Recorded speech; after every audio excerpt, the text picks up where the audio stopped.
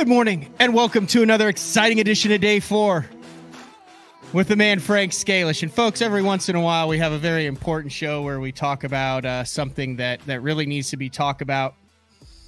And usually we have Frank on, but Frank is getting ready because today we are talking about the important issue of catch and release into the grease. Catch and release right. into the grease. This is so weird. I'm never nervous, and I'm nervous. Are you? Now. Well, I mean, you're channeling your inner cooking show. It is that time of the year where you gather around the TV and you watch holiday baking championships. But you did it. Did you do a chowder recipe? Yeah, we did a walleye cheek chowder recipe last year. And it is phenomenal. It's on, I forget what episode it's on, but it's on one of the episodes. And so I had, because thanks to Matt, I had been going out and catching obscene giant crappies here. And so I had posted I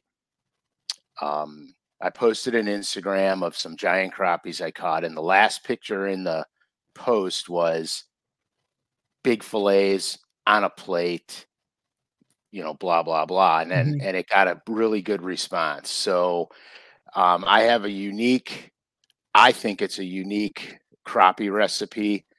So I want to share that with you. But what we're going to do is we're actually going to cook. I got a big backstrap from a big crappie. We're going to actually cook that. And then later on after the show for lunch, I am going to make a crappie taco. But I'm not going to make the crappie taco on air. I'm just going to show you how to cook it, show you the spices I use, etc. For those listening on iTunes, Frank is in his kitchen in Cleveland, Ohio. He has stainless steel pans out. The sun appears to be shining. The kitchen is looking immaculate, by the way. It literally looks like something you would see on a cooking channel kitchen. Go ahead.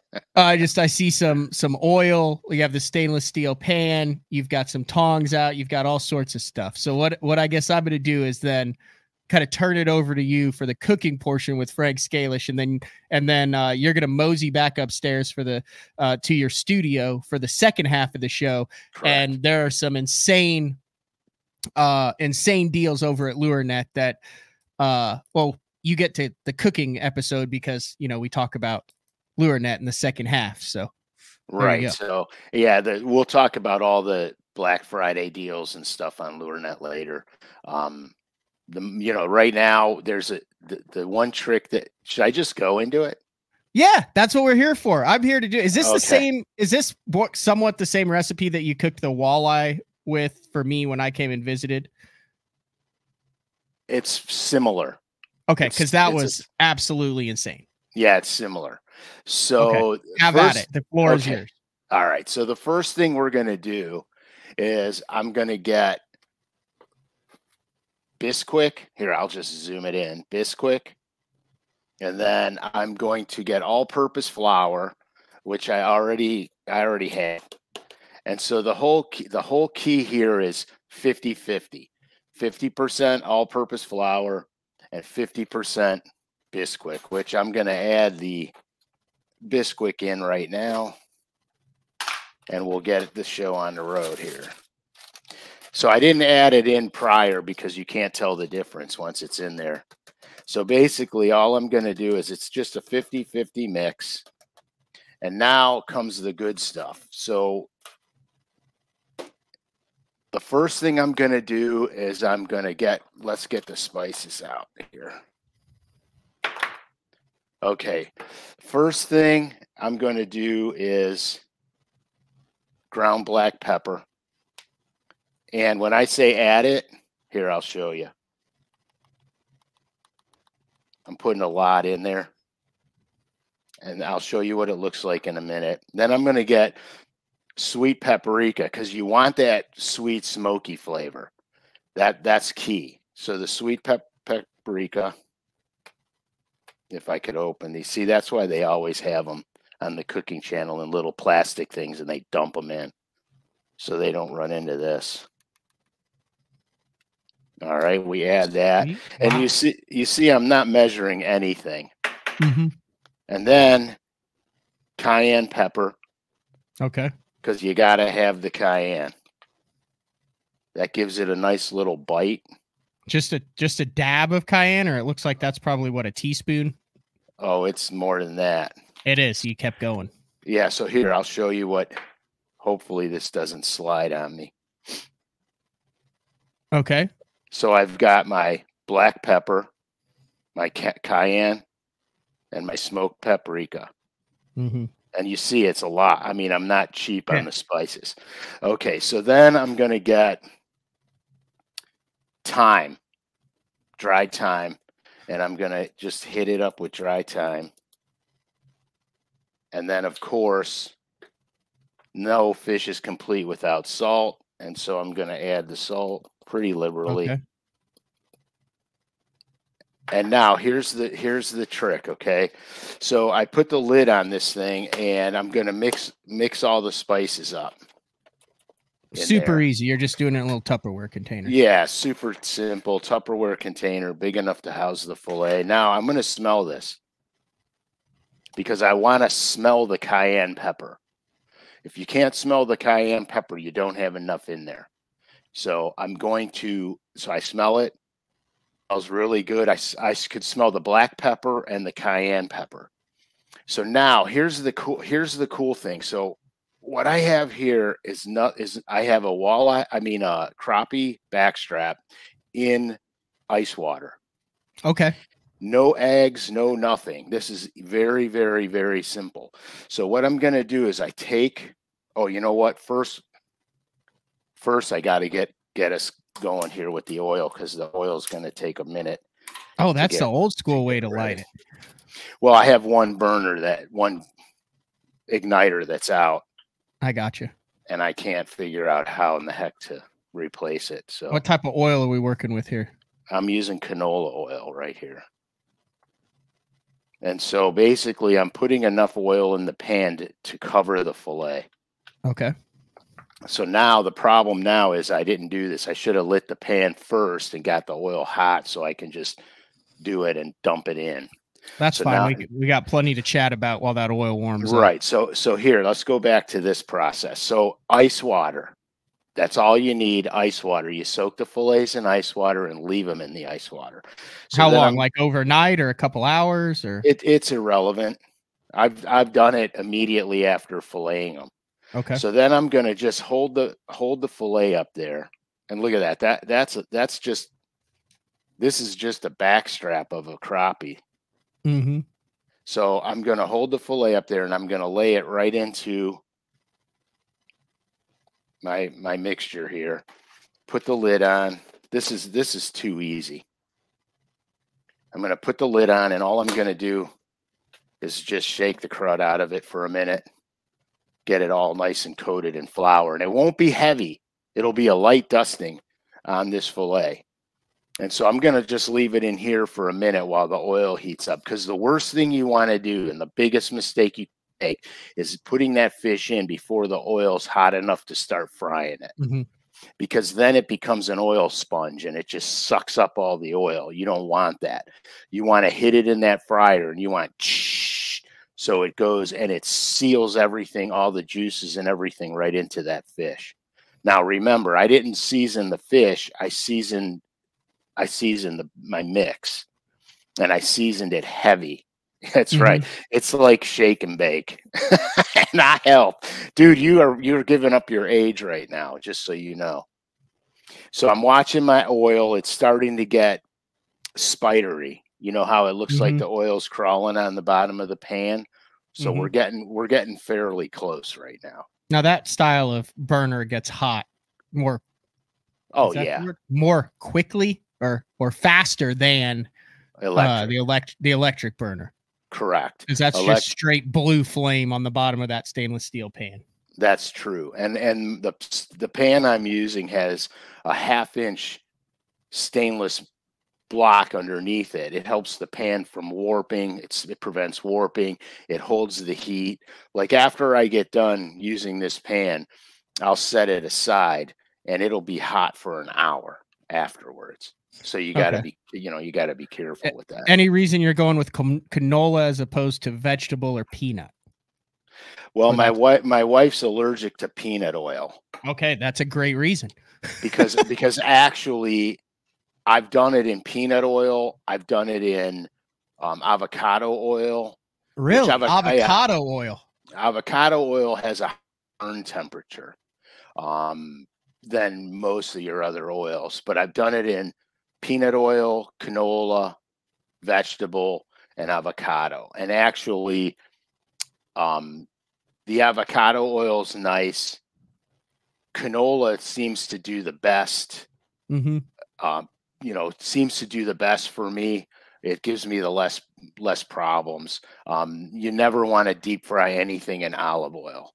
I mean, you can, but it's heavy. That's more of a saute deal where you mix the olive oil with the butter to get kind of a saute there. Everyone on the comments is saying that that you need to be drinking some sort. Either Charlie would like you to be drinking a glass of wine. Terry is disappointed that you don't have a Bloody Mary. Well, theoretically, I don't drink wine, but when I'm doing dinner, beer is not out of the question. Wait, you're a guy who grew up in Cleveland and you don't drink wine? Yeah, I'm Italian and we used to make wine and I don't drink wine. Like you used to make wine personally, like illegally in a basement? Yeah, my family did. We had a wine cellar with all the wooden barrels in it. Oh, cool. Drunkwood would have loved it, man. Those barrels were old, ancient. Yeah. They had a lot of patina on them, dude. John would like to know if that's a JDM pan that you're using, straight from Japan. No, it is I can't even read it. Caphalon, I believe. Okay. How do you know? You said the spider, but how are you going to test that oil before? Yes, I'm going to actually test it right now. And all I'm going to do is I'm going to stick my finger. No, I'm not going to put my finger in it. I am just going to take the fillet and I am just going to touch. It's not quite there. We're super close. Okay. I'm just going to touch it in there. I want that thing to start sizzling. And then we'll have, because it's a really thick fillet. So it'll probably be about 3.5 to 4 minutes before we're done with it. Nick wants to know, you don't pat the extra water off of the backstrap. Just drip it. Let it drip for a minute and then throw it right in the flour mixture, shake it up. And you can see how it's got a nice, a nice light coating on it. It's not real thick like cornmeal.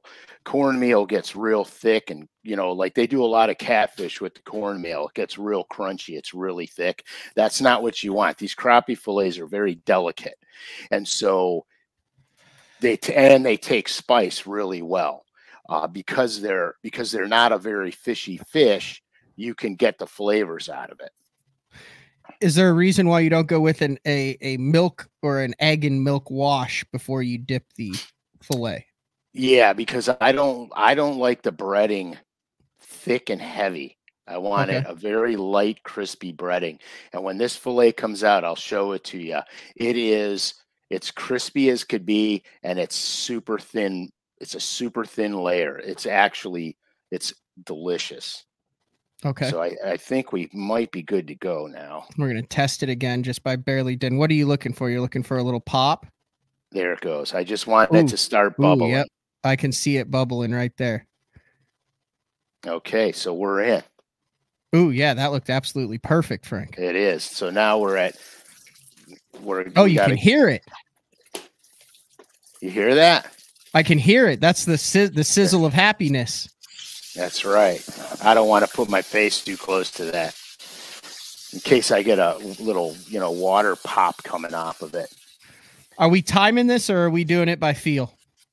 A little bit of both. It's hard. It's hard to tell because the thicker the fillet, the longer it takes. So I keep an eye on it. I looked at the clock, give myself about 3 minutes, and then I'll flip it over for a minute or two. And it'll be good to go. Crappie cooks pretty quick. especially if you're up to heat on it. It'll cook pretty quickly. And what are you looking for consistency wise of that meat? Color. Because isn't it easy to overcook? I've always noticed it. I mean, and we've cooked crappie together. I feel like the easiest thing you can do, or the worst thing you could do, is overcook the crappie. Yeah, if you overcook it, it becomes, I don't want to say dry, but it kind of does become dry. So what you really want is when you break your fillet, the muscle segment will come apart. That's how, and it'll be white. Okay. It'll be nice and white, and it won't be dry. If you overcook it, I don't want to say it gets rubbery, but it could get rubbery on you, but it's not bad. I mean, it's not like calamari, where if you overcook calamari, it's like chewing a rubber band. So this has actually been in there now for about a minute and a half, and I can start to see it's getting brown around the edges. So before I flip it, I'm going to let it go a little bit longer, because I want to see the brown creeping up over the top of the fillet. Oh, that's how you know that the other side is nice and correct. I want it nice and like golden. I don't want it burnt, but I want it golden. Was that a state record crappie? That looks like a massive fillet. It's a massive fillet. No, it was about a 15.5 incher. Okay. So now you're taking, this is a good, oh, look at that. Beautiful. You take the fork to get under it and then catch it with the tongs so you don't break up the fillet. Exactly. I don't want to grab it and squeeze it with the tongs, because if it's cooked properly, it'll crack in half. And so now we're looking really good. So this is actually cooking well.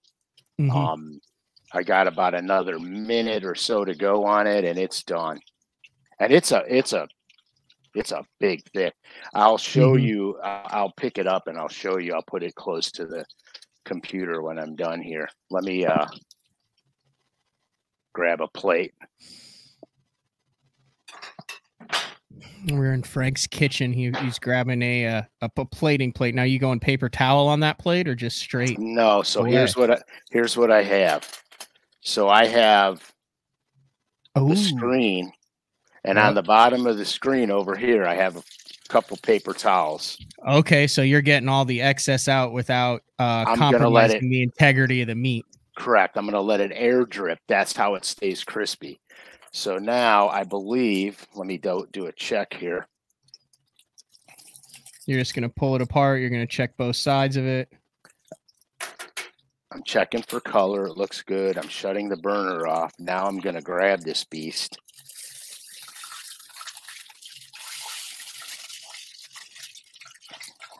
Let the excess drip off into the pan. I'm going to lay it on my screen, and then I am going to little bit of salt on that bad boy. And now let me move this pan so I don't be careful, Uncle Frank. Burn the living you know what out of myself. Yep. That burner off. Oh yeah. I did that last week. I left a burner on for 9 hours. So you can see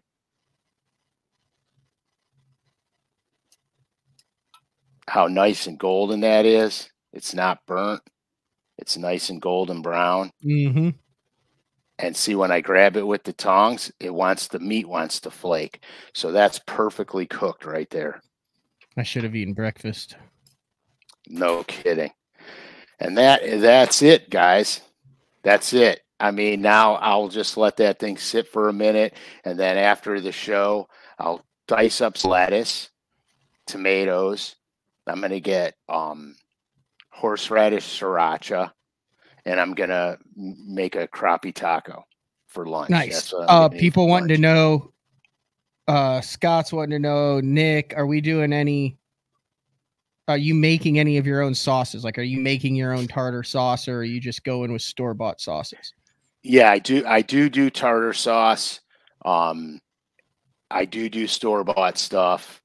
And, you know, like you could mix horseradish and ketchup and get a shrimp sauce going. You know, your tartar sauce basically is, you know, mayonnaise, diced up pickles or relish, just mayonnaise and relish. And you could add a little heat to it by adding a little sriracha. You know, there's a million different things you can do to it. I'm not heavy on the sauces. You could squeeze a lemon over the thing because it will need citrus. If you're going to use any sauces with, you know, a mayonnaise base to it, you're going to want the acid. So you're going to have to add the citrus to it because it's going to be kind of fatty tasting if you don't. Just remember, anytime you use anything fatty, citrus cuts the fat.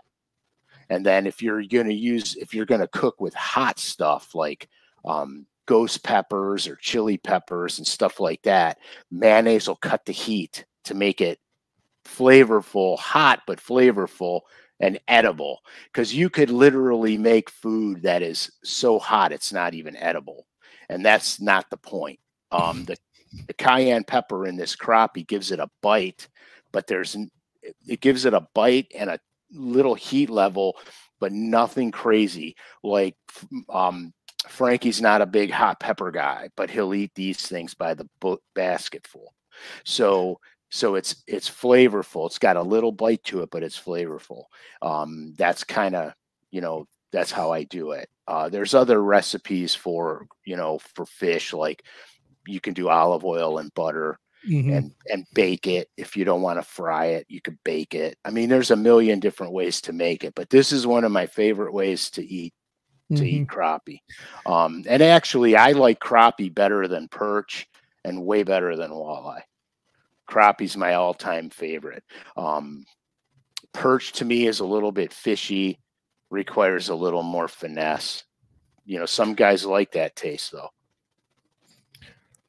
Have you ever tried the Carolina Reaper, Uncle Frank? I have. Very much to my dismay. Like it's that bad. So I think that's like a million four Scoville heat. I was just watching. So in the past couple months, they came out, the same gentleman who invented the Carolina Reaper. Did you see that on Dirty Jobs? No. They had it on Dirty Jobs. The same guy who invented it. Did you see what he just came out with? Pepper X? It's like 2.6 million Scoville. So a Scoville, I don't know how I went down this wormhole, but I did last week. That's okay. How much water you have to use to dilute the pepper to where you don't taste the spice. So it used to be subjective, but because of science, they now can objectively say, hey, here it is per parts of water. So like if a jalapeno is 6,000 or 8,000, so this is 2.6 million Scovilles. It's called Pepper X, and there's like 3 people in the world who have eaten one. Who have eaten like a full one, just, you know, off the stem. He's one of the ones. Yeah, he did that with his Carolina Reapers on Dirty Jobs. Yeah. He just grabbed it. And then one of the cameramen said, yeah, let me do that. He did it and he passed out and started puking. Yeah. All right. Here's what we're going to do. I want you to run through real quick. Just again, that dry rub. It's not a rub, or the biscuit. It's half flour. Half flour, AP flour, all-purpose flour, half flour, half Bisquick. Okay. And that's key, because I had not seen, I mean, maybe I'm old school or whatever, but I hadn't, or new school, but I had not seen Bisquick in a fish batter recipe before. Yeah, it really crunches it up. It really gets it golden brown. If I just use straight flour, it would be much paler when I'm done cooking it.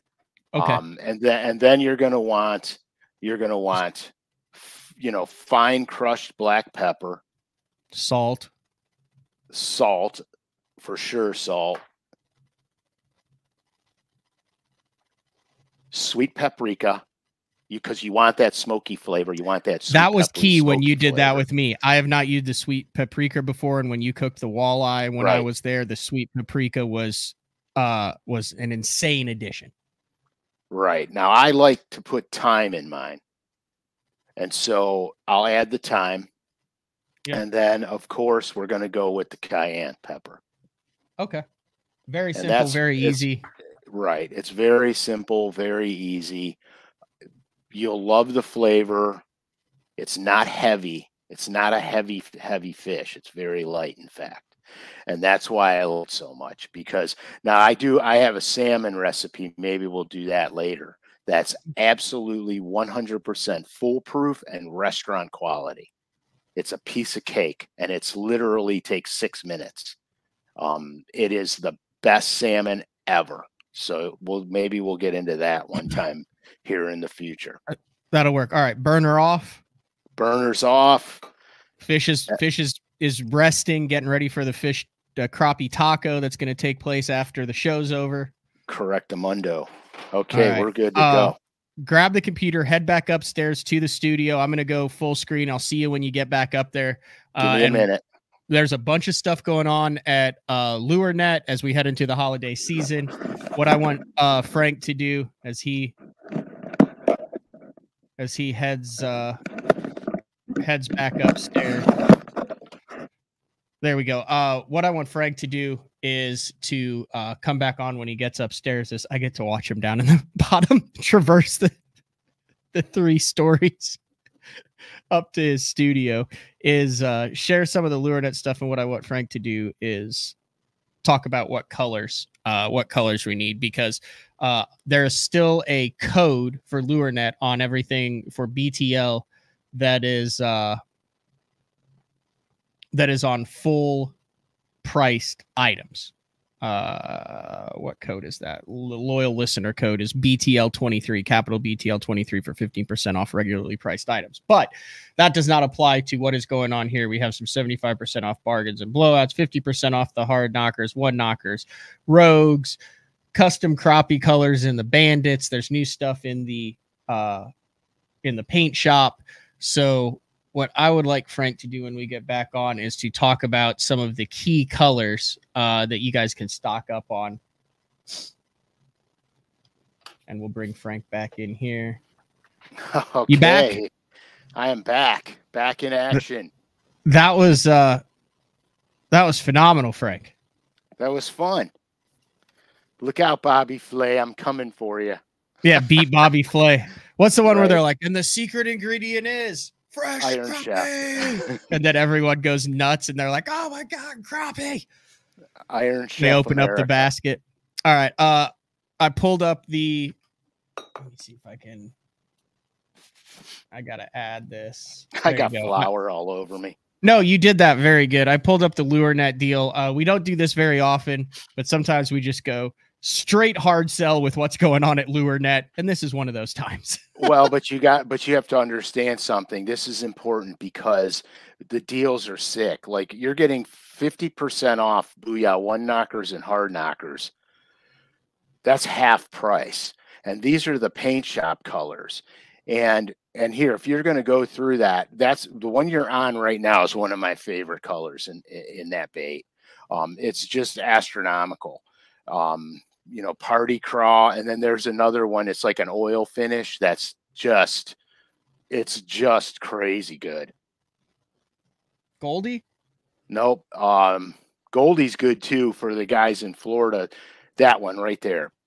Beady craw. That is a great color because it's also out of stock. Is it? Of course it is. Yeah. Okay, so anyhow, but graffiti craw, that craw right there. Goldie's really good if you guys have lakes that have golden shiners in them. Mm-hmm. Goldie is an exceptional golden shiner looking color. It really translates very well in the water. It looks very realistic. The other colors that are really good are the G finish ones. G finish red and G finish brown. There's the G finish brown. And then that's brown. And then the red one is really cool. So $3.99. Do you know how long the sale lasts? Probably, I'm going to guess and say probably till they run out of them, which will be probably by the end of the month for sure. I guarantee it. They're already out of the Pro Rogues. They're gone. All of them. All of them. Oh, okay. Well, never mind on that. There might be one color left. I'm not sure which one it is. The crappie, the Bandit 300 crappie baits are gone. The crappie guys got on those in a big fluffy way. So there's still a bunch of crappie guys that troll these things. How could that color not be great for smallmouth? Oh, it would be, dude. 100% would be. Electric chicken. Right, dude. I mean, come on. It's one of the best crappie colors out. That and monkey milk, which there was a monkey milk crankbait in there too that I did. Yeah, there it is right there. Also, and then here, this is really near and dear to my heart. You could buy a bulk bundle of Norman DD22s or Norman Fat Boys. So if you buy 6 of them, you're getting 20% off. If you buy 6 of the same color, you're getting 20% off. And you guys know we're bass fishermen. You never buy one of anything, because if you run out of it on the water, you're decimated. yep. I was on Kerr Reservoir, and I was fishing a deep little end in tandem with the DD22 using lavender shad. This is back in the day when I was fishing Bassmasters, and I was fishing lavender shad. And I always, lavender shad, chartreuse and blue, and tropical shad, I have dozens and dozens of them, because one of those colors is going to work somewhere. Those are the old school colors, okay? So what happened was, I'm on Kerr Reservoir. I can't catch any fish. Well, I back off the break lines and I start fishing the deep little end in the DD22. And lo and behold, I start smashing on them. So I have in my truck, when I was running Bassmasters, I have bins of tackle in my truck with everything that's in my boat. I have in the bed of my truck, and I had them 6 deep. Okay. Then when I would come home from an event, I would go to the basement and I would say, I took 3 of these out of the truck. I got to replace those 3. So I'd go to the basement, I'd grab 3, put them back in the truck. Somewhere along the line, I forgot to replace the lavender shad. I'm down to 1 deep little end in lavender shad left. I go to my truck after that first day and I have 0 in the truck. So I start scrambling, going to every tackle store that was still open after the event. Nobody had lavender shad. Nobody. I got one left. The next day of the tournament, by second or third cast, I catch one, throw them in the live well. I cast out again. I snag up on a brush pile and flip and lost the bait. And I struggled like mad the rest of the day. Didn't get a check and didn't make the cut. That was kind of on you. It was totally on me. And I never, ever, ever, ever am not deep on them. Like my boxes in the boat will have 3 to 4. And if it's a really good color that I'm really catching them on, I'll have 5 in the boat, because I never want to be without them. And you know how things go. Sometimes you just you run into a streak of bad luck where you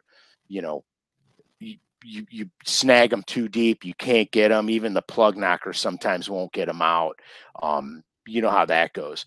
And so I'm never without them. And I was without them in that event. And so I repurposed everything the way, my whole system. I redid my system where I actually would write down on paper what I took out of the truck to put back in the boat, because you can't remember everything. You know, when you're gone for 2 or 3 events in a row, you don't remember every bait that you had to replace. And so I started writing it down, and then I would have a sheet of paper with everything that needed to be added back to the truck when I got home. One of the things that I'm going to do for next year that I haven't done in a number of years is I have a hodgepodge of tackle boxes, whether they be the 3600s or all that. Well, I'm going to get all new boxes to reduce rust, to create unity is not the word. Unification. To create consistency across the whole tackle system. And I sat down and I looked it up, and it's for a couple $100 I can replace all of my boxes and have them all.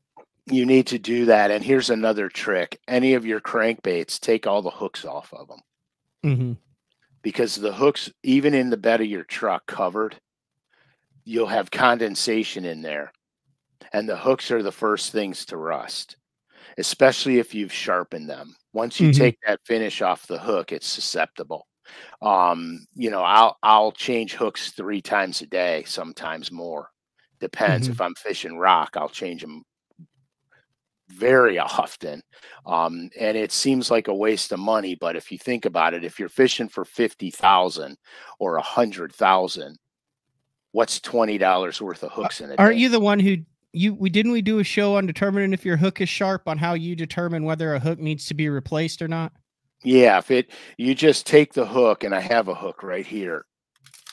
You just take the hook on your thumbnail and you just slide it across your thumbnail, and if it sticks to your thumbnail, it's sharp. And if it doesn't, change it. If it doesn't, you can sharpen it, but you got to understand which hooks you're using, because some hooks will only take a good sharpening once or twice. And then I don't have my sharpening stone here, but I can show you on this eraser. So what I'll do is I'll take the hook. This is the hook that I got grief for, by the way, from everybody screaming about it. But I'll take the hook and I'll put it like this, so it's on my thumb. Up a little, up a little. And the hook point, and the hook point is facing me. And then I'll take my sharpener and I go away from me once, twice, and then I'll do it on the other side once, twice on the other side. And then I'll give it the test. And if it sticks in my thumb, I'm good to go. But if you sit there and you hammer on the thing, trying to sharpen it, what you're doing is you're taking a nice thin hook point and you're making it fatter, more like a chisel. It gets fatter. And the fatter it is, the less penetration you have. You want a super thin hook. Now you run the risk of rolling a hook point over from time to time, but it doesn't, especially crankbait fishing, you're going to get way more hookups. You're going to land way more fish because it penetrates almost the minute the fish grabs the bait. He's hooked. And so that's the key. And just remember, like, some hooks won't take sharpening very well.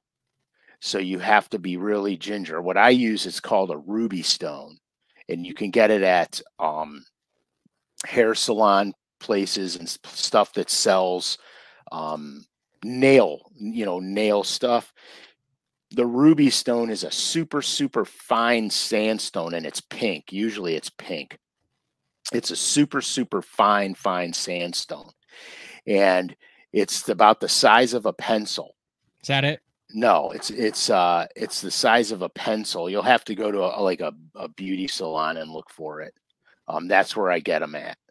They're inexpensive, and I have probably a half a dozen in my boat at all times. And this doesn't take a lot. That's similar, but the ruby stone is pink, but that'll work. That's an ultra fine. You want an ultra fine, very fine stone. And I don't have one up here, and it really bums my head out because if I showed it, yeah, you probably got it. There it is.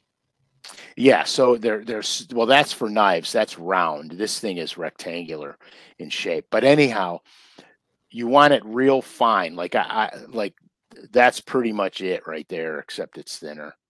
But you don't want to take a lot of metal off the hook. You just want to finesse the point of the hook. You want to get any barbs off of it, any burrs, and it'll be needle sharp, and it lasts a pretty good long time. The Gamakatsu bronze hooks are very susceptible to sharpening. They'll give you a really good hook point about 3 times, and then you got to replace it. The black nickel hooks are a little stronger. They can hold up a little bit better. But the problem with the black nickel hook is that once you start taking too much metal off the hook, it's fat. And so I will only take the black nickel hooks and sharpen them once. But it'll last you a little while. It's not like you're going to catch a fish and throw the hook out. It'll last you a little while. And on my crankbaits, I don't use 2X hooks. I want a thin hook for penetration. I'll fight the fish. He's not gonna. I haven't had a bass straighten out a crankbait hook in my life. And so the guys that say they get their hooks straightened out all the time on crankbaits, they're using too stiff a rod, they're using heavy line, and they're hammering on these fish. Because when I square bill, I'm using 17 or 20 pound fluoro, and I catch big fish, and I'm not even bending the hook. You know, now I've had catfish come and twist everything up where I just take the hooks off and put them in a little Tupperware container and never see them again. But, you know, at the risk of sounding uneducated, never. When did Excalibur, okay, those hooks that had the twist in them, yeah, that used to be that, what was the deal with those? Do they still make those? Because those used to come on all the fat-free shads and some of the other, the Excalibur, obviously the Excalibur baits, and there were two versions. There was a bronze version, and then there was also a black nickel version of those hooks that twisted. They were, I don't even know how to describe that hook, but that always seemed to be like the holy grail of cranking hook back in 20 years ago. Right. It was like a rifled hook almost. Okay. So the minute the fish grabbed it, it spun and penetrated into the fish. That hook was a fantastic hook. The one thing I didn't like about it, it was a chisel point. Okay. And so if you don't sharpen those exactly on the same angle, you actually dull them. You do more harm than good on them. If it was a conical hook, I think if it was a conical hook, I would have had 1 million of them by now, because I took them all off my baits and I saved them all. And then I had a friend of mine last year who loved the hook so much, and he was freaking out because he couldn't get them. And I said, I got a surprise for you. And I gave him about 100 of them. And he was like so happy. Was that a Pradco hook, or did they? I mean, they were the only ones that had that hook. Yeah, it was a specially made hook. Why'd they go away from those? I think they just in general got away from terminal tackle. I gotcha. In general, but because they used to have tungsten slip sinkers and everything. Yeah, you're right. And the line, silver thread, and the silver thread. Like I was a silver thread junkie. Yeah. I remember back in the day. And I had so much silver thread that, and you remember from a bunch of episodes ago, probably a half a year ago, I'm out of all my lower diameters in silver thread. So that's why I started going Sunline, because I need to find another fluorocarbon that I could mix, you know, that had the same line diameter, et cetera, et cetera. And then I'm finding other stuff out, you know, about the Sunline because you know, I'm a lunatic when it comes to that stuff. Once a week gets you. Yeah, John said he saw the house at BTL once a week. It must be good, Frank. Yeah, don't forget the guys. I was fishing for 15 years and designing baits for 15 years before this. So,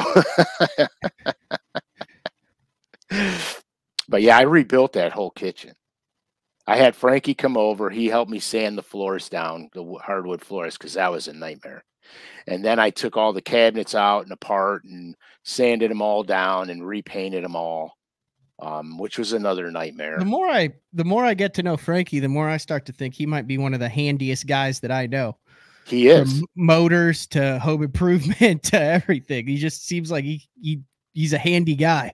He is. He redid his house. He bought a house. Him and his buddy redid the whole thing. They had to build a whole new front entranceway on it and everything.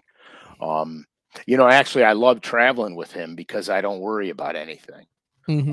Because between his mechanicals and how he can rig a bass boat, no matter what problems we encounter, we can tackle them. And it's a lot of fun, actually. Like we redid my trailer. A couple years ago, it was still snowing out. We had a warm day. So I said, let's go get the trailer done. So we went to this lake, dumped the boat in the water, cracked the ice, got the boat in the water, tied it up, and we busted all the bunks off the trailer. We brought sanders with us. We sanded down all the brackets. you know, re-rust proofed them, etch primed them, painted them, and then put brand new bunks on it and everything. And we did that in the parking lot in one afternoon. I would be remiss if I didn't mention, I got to share this screen because we have done shows on this before, and this is a stupid good deal. So the main thing, 75% off bargains and blowouts. The first thing that I'm seeing here are the lure blank kits. They're $8. Yeah. They're $8.75 for the hooks, the packaging, the blanks, everything. And you're getting 5 baits. Or yeah. 6 baits. How many baits in there? 5 or 6? I can't read it. I can't read that. 6 original DD22 lure blank bodies, 12 number 2 treble hooks, 18 split rings, 6-piece blister packaging. If you want to package it, all of your stuff by itself. Here's a picture of everything. That's $8.75. That's the best. That's one of the best deals on the planet right there. That might be the best deal. We sound like QVC now. I don't give a damn. Hey, that's how Mike Rowe got his start. Yeah. Hurry now. If you are just 3 easy payments of $1.97. But don't act yet, because with that kit, you get. There's more. What? Split rings? Shut the front door. You had me at blanks, but you throw in split rings? That's right. But yeah, I mean, it's a great, like that's for anybody that paints or is getting into painting. This is your opportunity to get these packs, because you're getting 6 baits for the cost of 1. They have little ends, DD22s, and the XCS ones, and that Super Spook Junior. Oh, so you could wait a second. So for $9.99, you can get 6 clear Super Spook Juniors. Yeah, 100%. It's like $1 something a bait, and there's a bunch of guys who throw them clear. Oh yeah, no question about it. Might have to order some of those, Uncle Frank. That's a no-brainer order right there. But yeah, so I mean, there's a lot of stuff going on. I mean, you know what LureNet talked about doing was having Black Friday sales for the month of November, but having them with baits people want. Mm-hmm. It's one thing to say it's 75% off if it's something you don't want. Yeah. You know what I mean? Big deal. This is one of those that I've got like old ones of, and it's in every old tackle box. You have not ever talked about that crankbait, the humpback. Oh, dude, the humpback. Hasn't that been around since like the Civil War? Yeah, and so that color right there is 035, and that is the bone of the plastic and brown with the orange belly. It's the simplest color on earth, but for whatever the reason, that was my #1 go-to color. Remember the Rebel Deep We Are? Yeah, you thought when you thought I could get my hands on some at a tackle shop, you about lost your mind. You said buy as many as you can find. I was like, yeah, someone beat me to it. Right, because that was, dude, I caught an 8-pounder. I caught an 8-pounder on it on Smith Lake. I caught every one of my fish on it. It was a Jerry Ryan tournament, and I think I took 8th or 14th in it. And I caught every one on the Rebel Deep We Are in 035 crop hatter. Huh. Real quick, Mike wants to know, will Spike It pens work on the blanks? Clay said they will, but if you want to buy the blanks and you're not into painting, can you use a Spike It pen? Yeah, it'll wear off. It'll definitely wear off, because the Spike It pen is designed to penetrate plastisol, soft plastic baits. Now they have a blade die that'll stay on better, but the blade die is a pain in the neck because it goes on weird. And I don't like the smell of the blade dye. It smells too medicinal for me. I've used it. I got to be honest with you. I was on Gunnersville one time, and I didn't have any red chrome rattle baits. And so I was taking my blackback chrome and dipping them in red blade dye and hanging them up in my hotel room. to dry overnight, and that's what I was using. But God, I can't, that smell just, I hear it was you. horrible. Any other baits you want to highlight, Frank? Or I got an industry question then, because you've lived through it and we're living through another. I'll spring this one. Oh, okay, spring that on me, and then I got something to say. Yeah. How much do you think is going on behind the scenes? I did 2 shows yesterday. You had Bradley Hallman stepping away from the Elite Series, and we had Jordan Lee on last night on a special edition BTL talking about returning to the Bassmaster Elite Series in 24. There's either 12 or 13 BPT guys that are no longer going to be on the BPT this year for a myriad of reasons. And then you had Bobby Lane going from the Elite or from the Open EQs back to the BPT. You got guys going to the MPFL. You got invitational guys going to the Opens. At that top level, though, how much communication is going on between guys, do you think? You've been there with discussions when stuff was going down and you were on the tour. Were you constantly talking to your buddies on tour, or they were talking to everyone else? Or is this a thing where everyone's making individual deals and minding, kind of doing it on their own? No, because here, look, when and Paul Elias could probably attest to this, and some of the other guys that have built very big names for themselves. Mm-hmm. I was very boisterous about the tournament trails becoming much more angler friendly. I fought and kicked and screamed all the way, and I was not quiet about it. I made a lot of friends in the process. I made a lot of enemies in the process. I never burned a bridge, because every trail, everybody's an individual, and every trail that's out there will suit some individuals' needs better than others. Mm-hmm. So they're going to gravitate towards what they think their needs are going to be fulfilled like. Now, part of the problem is when you got guys going back and forth, back and forth, back and forth, at that point in time, I think it becomes more of an excuse than a need. Because look, in order for you to make it in any trail, you got to put your time in on that trail. And so if you don't like the format of one trail and you go to another trail and you dip your toes in the water and then you bail and go back, you're not giving anybody a fair shake, any trail a fair shake. Like I'm a believer. No, this is no put down on any bass trails out there. I'm a believer in Bassmasters. When I grew up, that's all I wanted to do, is be a Bassmaster. Mm-hmm. That's the only dream I had, was to be a Bassmaster, fish at the highest level, make a classic, win events. That was my goal, and Bassmasters was it for me. I started out in Redman, which would be equivalent to BFLs today. Mm-hmm. I started out in Redman. I fished a few seasons in the Redman division. And then I fished a lot of team tournaments. I fished a ton of tournament trails growing up, because I wanted more tournament experience.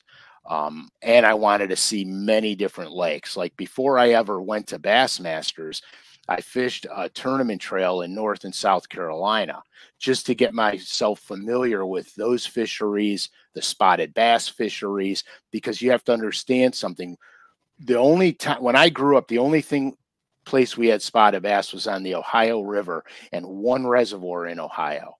And the spotted bass in the reservoir were not worth fishing for. Mm-hmm. But the ones on the Ohio River, we used to win a lot of money catching them. Well, the Ohio River changed its complexion a lot, and now it's become a smallmouth fishery, where in the beginning it went from largemouth to spots to smallmouth.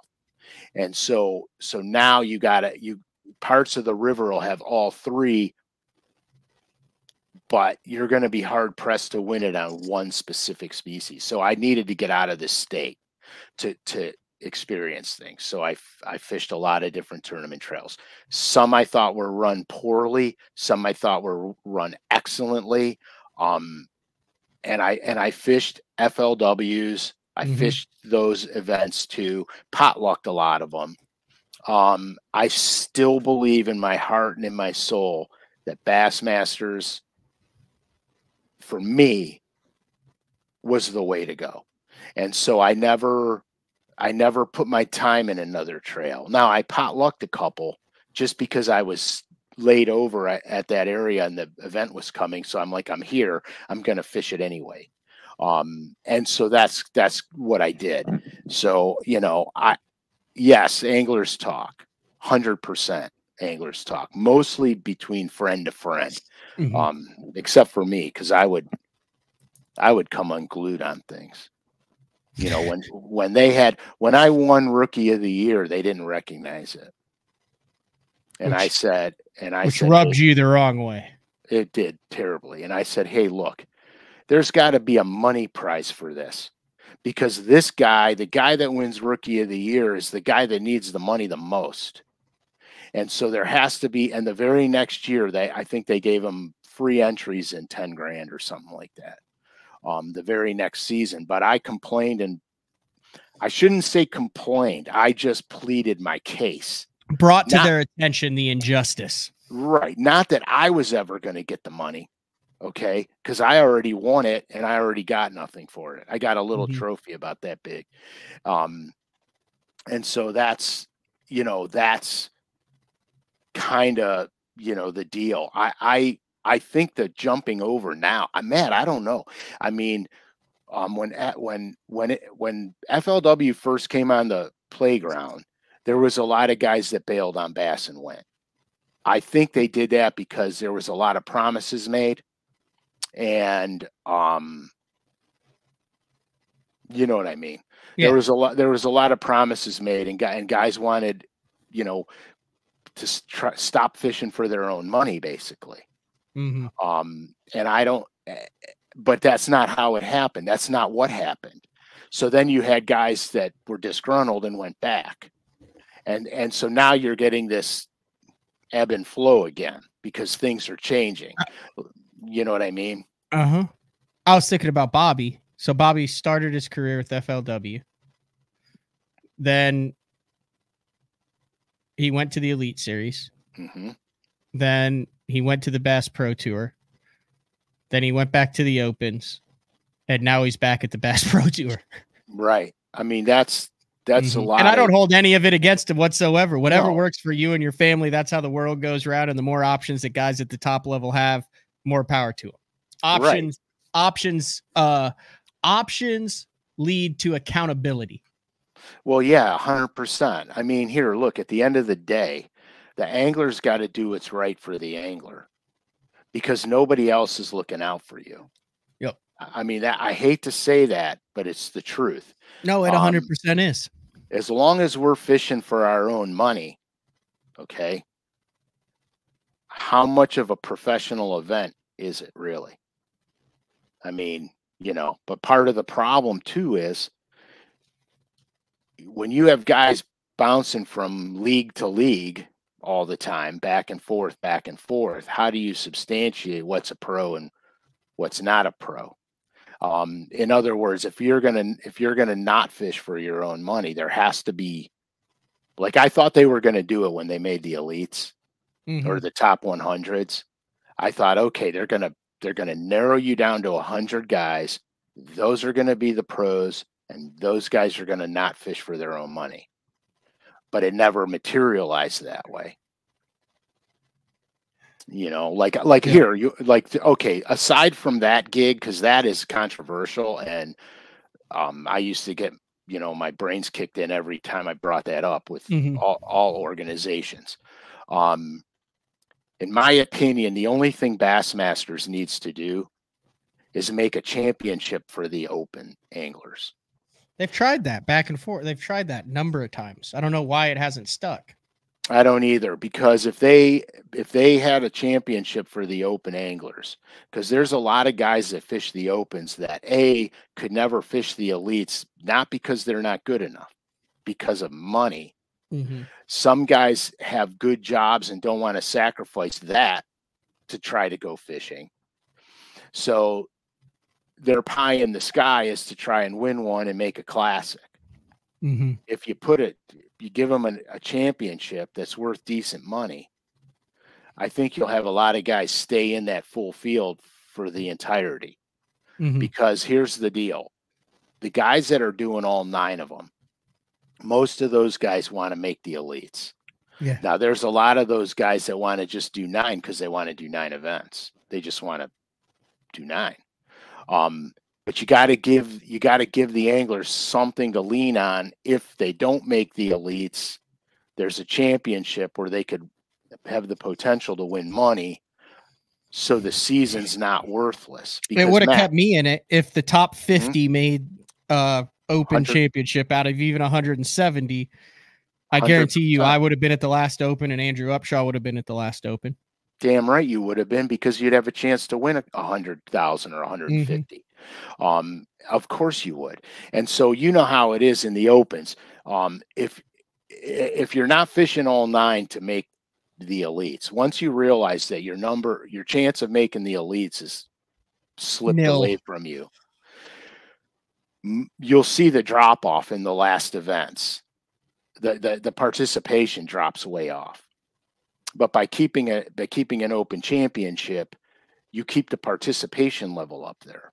And so your drop off is not that much. I talked to someone in the know, so to speak, and I haven't mentioned this before. Already over 150 anglers signed up for all 9 Opens next year in 24. Yeah. There were 176 that did it in 2023. That's a little more than half the field. Yeah. Before I went on this tangent, you said there was one thing that you wanted to get in before we wrap. Oh yeah, yeah. So for anybody who has not signed up for the newsletter, the LureNet newsletter, okay, this is a good thing to sign up for, because you get notifications on things that are coming up, sales that are coming up. So you're in the know, you know what I mean? Because a lot of this stuff is limited runs only. So you'll get the notification and you'll have an opportunity to get a first crack at it. But so anybody who hasn't previously signed up for the newsletter, if you sign up for the newsletter, there's going to be a $500 new product giveaway. They're going to draw the names out of a hat, and the winner's going to get $500 towards product. So just incentive to sign up for the newsletter. There it is right there. Just on the main page, you just scroll down. It says subscribe to our newsletter, put your email address in, and you're subscribed. And you're in. And then you got a chance to win $500 worth of lures. So it's kind of worth it. It's not, the newsletters will have videos, how-to videos in them. It's not all, it's not 100% in your face, buy this crap. They got information on there that's good. There's information. Tips and tricks from Uncle Frank in there. Yeah, there could be. there won't be any cooking tips in there. That was a hell of a show. I liked this show. We actually got real serious. We did the hard sell on some stuff, and we got crappie tacos waiting in your kitchen. I know. I'm gonna smash that thing for lunch, dude. It's gonna be money. I hear the music. Anything else? No, man, this was good.